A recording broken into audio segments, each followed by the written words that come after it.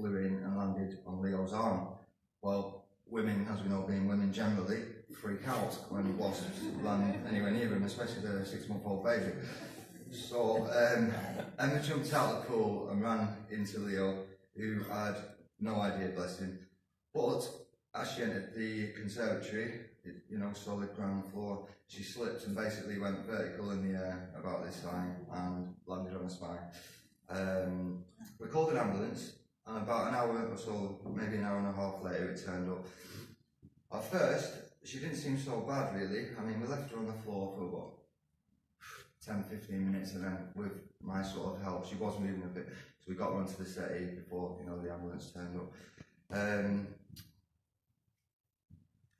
So the ambulance turned up and it got severely worse. So they strapped her up basically from the bottom of her spine to the top of her neck so that she couldn't move and make it worse. For some reason, she'd asked if I would go with her to look, and her dad stay and look after the kids because he was meant to go to church with her. Dad's a great guy, he's always there for her at the drop of a hat.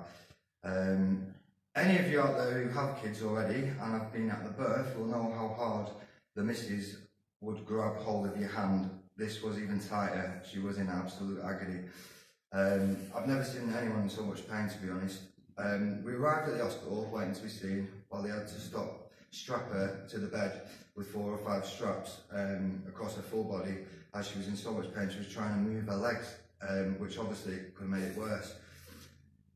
The thing is, it gave me time to talk to Emma about God and about what he can do and what he will do with a little faith, and also what he'd done for me.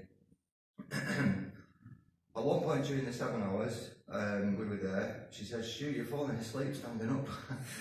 I said, no. I said, "I'm praying for you." "Oh, all right." I mean, I pray for patients myself all the time, but having kids, it's one of them. But we didn't have the time, so I prayed so hard for her so much that night. She went for an X-ray at about 1 o'clock in the morning, and she told me later on that she prayed herself on the way to the X-ray.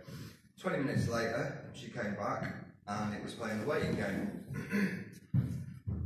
About half an hour later, the doctor came in.